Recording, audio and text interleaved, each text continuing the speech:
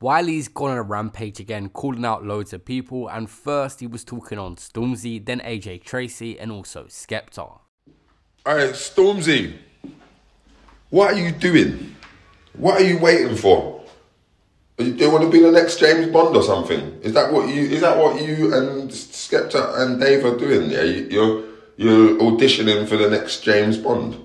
What's happening here? What are you doing? Where's the music?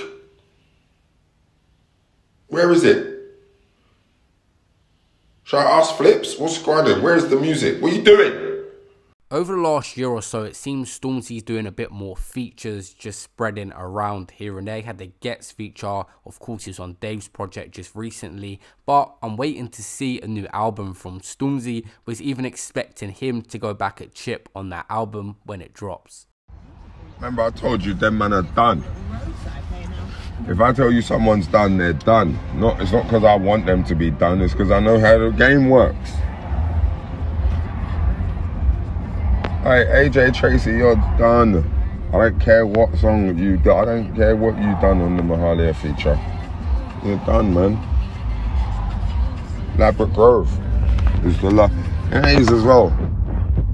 I prefer the different song for that. He mentioned this in the ZZ Mills interview that he had, how AJ Tracey's done because the song Labrador Grove he's always going to be known for and is so big. But AJ Tracey does have the ability to reinvent himself, and he's got a lot of hit songs like that. I do get what Wiley's saying. When you have a song so big, it could be hard to top it and live up to that same hype that song had.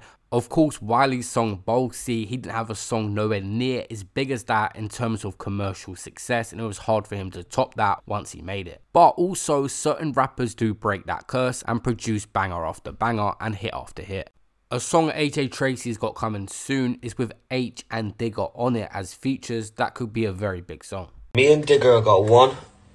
Me, Digger and AJ, but I think that's Digger's song. It's Digger or AJ's song, it's not mine. Alright, Skepta. Trinidad versus Nigeria. This is the real one. This is the serious one where your head comes off your shoulders in the first 2 minutes, to be honest. You remember that, dub? Don't bread me. Listen.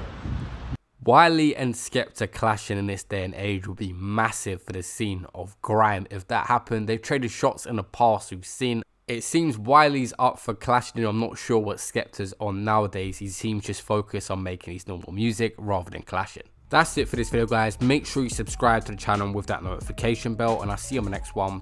Peace out.